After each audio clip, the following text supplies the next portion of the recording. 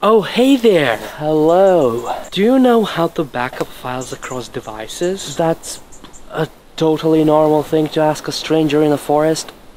Why? Well, I've been using this flash drive for many years, and it's not very convenient. Wait, you've been using this flash drive to keep all your files.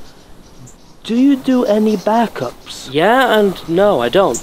What's the problem? Aren't you scared of losing it? Not really. How would I lose it? You literally brought your most important files without backup right here into this forest where you could lose them at any point and have no chance of finding them ever again. Again, how would I lose it? Well, where do you store it? In my pocket. And what else do you store in your pocket? My phone. And how often do you take out your phone? About every 2 minutes. How much do you sleep? 7.5 hours usually. Don't know how that's relevant. That gives you about 495 chances to accidentally slip the flash drive out without noticing while you're awake. Damn, that was quick. How did you do that? I act really strange when after a party. I barely remember anything, but that number just somehow came up in my head. Yeah, you're right. It's 495 chances.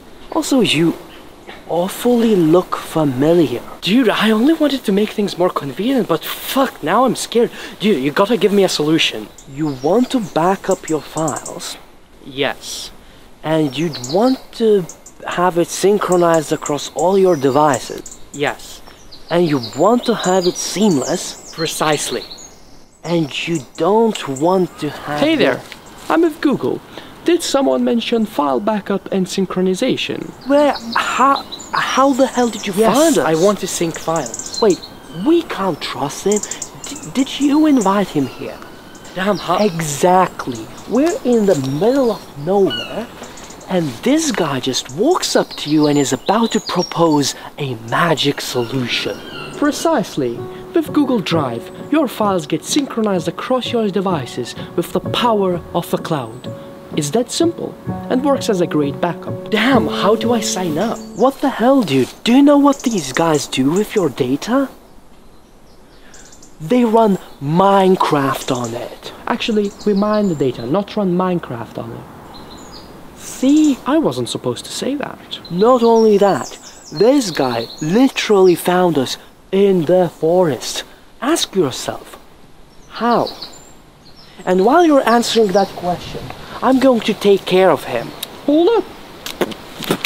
What the fuck, dude? Sometimes we must make sacrifices. Oh god! What have you done? You killed a person! Also, what Google was saying sounded so perfect. How can I now find something like Drive? It sounded like the perfect Syncthing. Did someone see Syncthing? Wait, how the fuck? How the hell did you get here?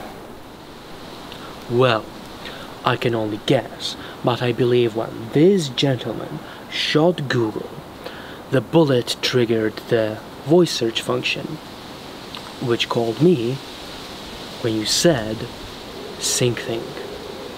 Guess what? I am with Syncthing. That makes no fucking sense. It's a Google agent, not Google itself. It doesn't have a fucking voice. Wait. It's all coming back. You set this all up. You did. Wait. Can any of you two explain what the hell is going on? Alright. You wanted to sync files. Let me explain. Remember, you're not with clear mind right now. Alright. You go. That whole charade about being with Syncthing, that's a bunch of nonsense. But I've used Syncthing for a long time, and I've waited 66 years to tell you just how awesome it is. It's been around for 60 years? Nah, just think of it as figurative speech for now. You'll come to understand it later, but the awesome thing about Syncthing is that it kind of works like Google Drive. Really? The exact same synchronization, the exact same backing up, the exact same seamlessness, and much more. There's more? Yeah, with Google Drive you can't really know who has access to your files and what they do with them. Syncthing is private. All you do is run a node on every machine of yours and build this network. Kind of like torrent protocol, but for your own files. There's an app for Windows, Linux, Mac, even Android. Although on Android you really want to install the fork because it works much better. Damn, that sounds so developer-like. I sometimes wonder who came up with these names. Well, obviously not Oracle. What? Oracle is a company that doesn't make anything really.